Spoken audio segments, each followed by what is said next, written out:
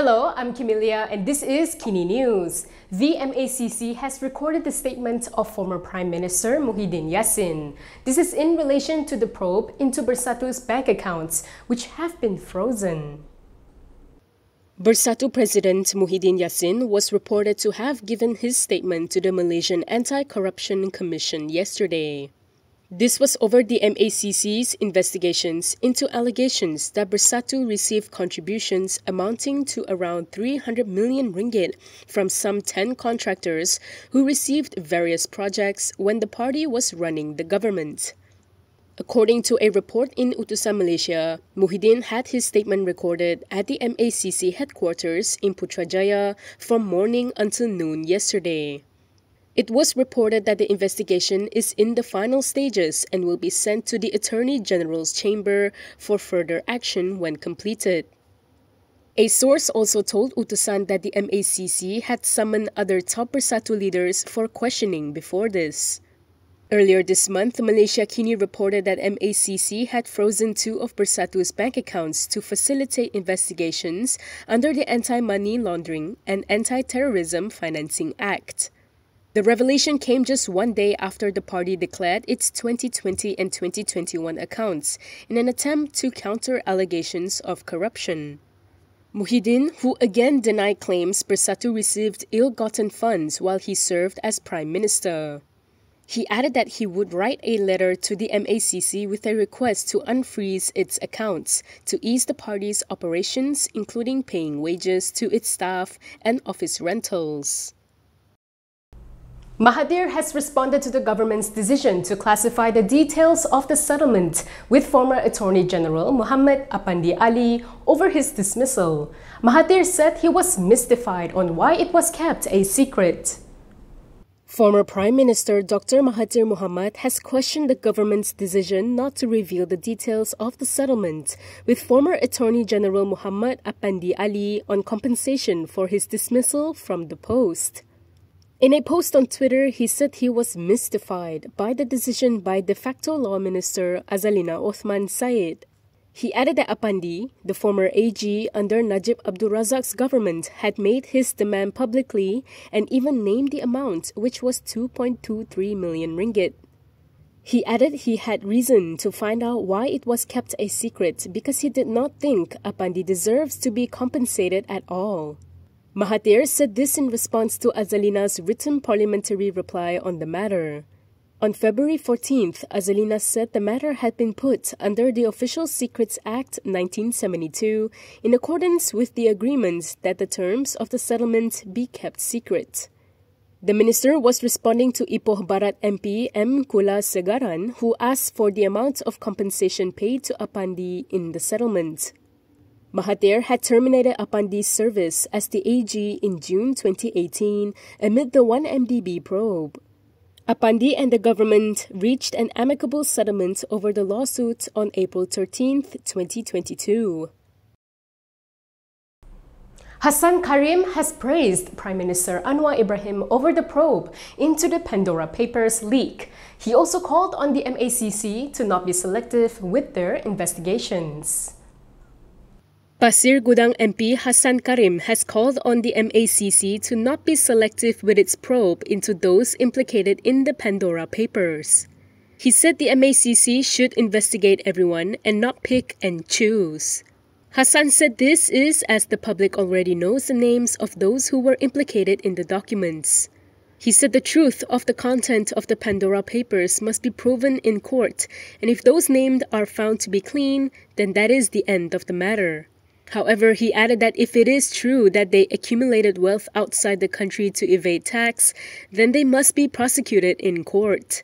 Hassan also praised Prime Minister Anwar Ibrahim for the probe into the Pandora Papers leak. He pointed out that it did not happen under the previous Ismail Sabri Yaakob administration. He said the MACC only got the courage to investigate the Pandora Papers issue after Anwar became Prime Minister. On February 13, the MACC recorded statements from a former minister regarding his offshore wealth exposed in the Pandora Papers leak. It also summoned a former Prime Minister's son for questioning the next day. The investigation is reportedly still at an early stage, and more people will likely be questioned in relation to the Pandora Papers soon. Former Batangkali Assemblyperson Harumaini Omar has expressed shock after finding out that his seat in the Selangor State Assembly had been vacated. Selangor Pejuang Chief Harumaini Omar has expressed shock that his seat in the Selangor State Assembly has been declared vacant.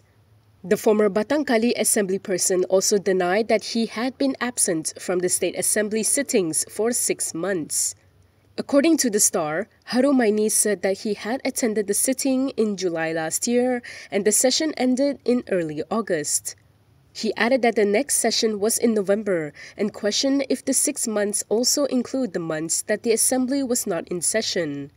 He claimed he had not attended the sessions because he was unwell and would speak to lawyers on the matter.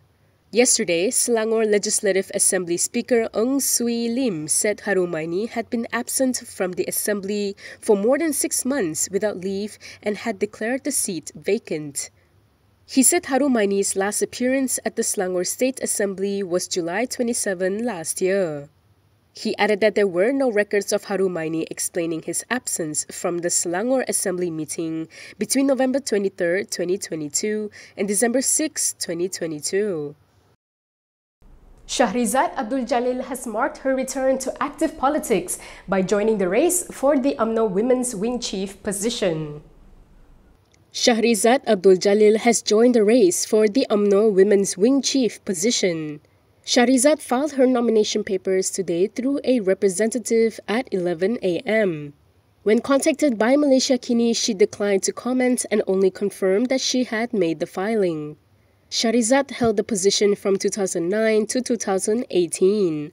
In 2018, she decided not to defend her position as Wanita UMNO Chief to make way for new blood. At the time, she said that she had been in the field for a long time and it was time to give way to those who are younger. She said she had worked with many Wanita members and many are capable of leading. Shahrizad will be facing her successor, Nur Aini Ahmad, who is the Parit Sulong MP. The election for the leadership of all UMNO wings will take place on March 11th. Sources told Malaysiakini that Shahrizad's decision to restart her political career was due to the internal conflict in Wanita UMNO. UMNO has appointed Tengku Zafrul and Lokman Nur Adam as a member of the party's Supreme Council. The decision was made at the UMNO Supreme Council meeting last night. Selangor UMNO Treasurer Tengku Zafrul Abdul Aziz has been appointed as a member of the UMNO Supreme Council. This was decided during the council's meeting held at the UMNO headquarters in Kuala Lumpur last night. UMNO Information Chief Isham Jalil confirmed Zafrul's appointment when met by reporters after the meeting. Previously, Zafrul has confirmed that he will be contesting for a Supreme Council spot in the UMNO party election next month. He had said that he plans to join the council to serve the party better, including to rejuvenate UMNO. Meanwhile, Lokman Nur Adam said he is rejoining the party's Supreme Council. In a post on Facebook, Lokman said he was informed that his termination has been revoked by UMNO Deputy President Muhammad Hassan. Lokman was sacked from the party in February 2020. He was reinstated as an ordinary member of the party in September 2021. During the meeting, the UMNO Supreme Council also approved the application by a former Bersatu Vice President to rejoin the party. Former Bersatu Vice President Muhammad Rafiq Naiza Muhyiddin has rejoined UMNO. In a statement, Rafiq said his application to rejoin UMNO was approved by the UMNO Supreme Council last night. Rafiq said that he was aware that his decision to join UMNO now will not be popular and some people will not agree or accept it. However, he believed that his political career, which has been full of challenges since the beginning and which today has taken him back to UMNO, is the will of God. He added that he was not returning to UMNO just because they were part of the federal government. According to Rafiq, he had decided to leave Bersatu and support UMNO before the 15th general election, and at the time, they didn't know who would be in the government. Rafiq quit Bersatu in October last year after the party dropped him as a candidate for GE15. Between 2018 and 2021, he was part of the Malacca cabinet. He failed to retain the Paya Rumput seat during the 2021 Malacca election. And that is all from me today. For more stories, you can go to KiniTV.com. You can also follow us on Instagram, Twitter, YouTube, and Facebook for the latest news updates. If you'd like to support independent media, do consider subscribing to Malaysiakini.com. I'm Kimilia. Thanks for watching.